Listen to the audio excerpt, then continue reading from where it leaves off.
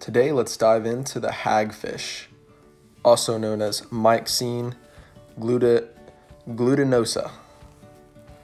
If you're new to the channel, go ahead and click that subscribe button down below if you enjoy marine life, and go ahead and smash that like button if you enjoy this video, and comment any suggestions below. But anyways, let's dive right in. The hagfish is a jawless fish. Yes, it is a fish, although it looks like an eel, much like the sea lamprey, which is another jawless fish. The hagfishes are under the class Myxine, and the hagfish grows up to 30 inches in length, only weighing about a pound. Now, if Nickelodeon wanted a sea animal to be its mascot for the amount of slime that they produce, the hagfish would easily fit the position, because the hagfish produces enough slime to fill a bucket in a matter of minutes. They have slime producing glands, or slime pores, that are along both sides of the body. And the hagfish lives anywhere from 40 to 1,200 meters underneath the sea. They're usually found on coastal waters in the North Atlantic and in the Mediterranean Sea.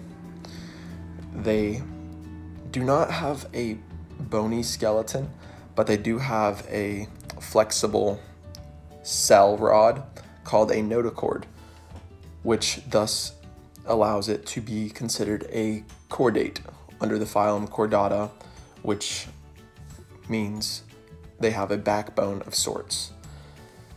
The reason why they produce so much slime is because it is a great defense against predators. The hagfish does not have many predators because of this, and it is very easy for it to get away from predators when it's producing all of this nasty slime.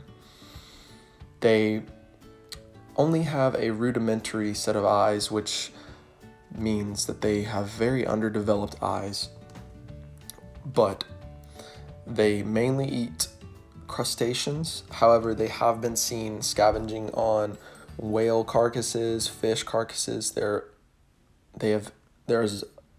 a plethora of footage of hagfish having an all-you-can-eat buffet at a dead whale carcass that has found its way at the bottom of the ocean.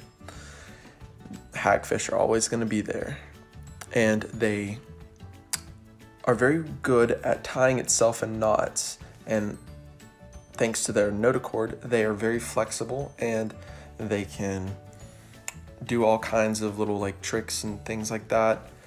They tie themselves in knots, one, to get rid of this excess slime that they make, but two, to help them tear away food. They form a knot starting at their tail, and then they use it to provide leverage to tear away a piece of food from a carcass. And that, my friends, is the hagfish. I hope you all enjoyed this video. Drop a comment down below, let me know what the most interesting thing about the hagfish is, and drop a like and subscribe if you haven't already. And next time on All Things Marine.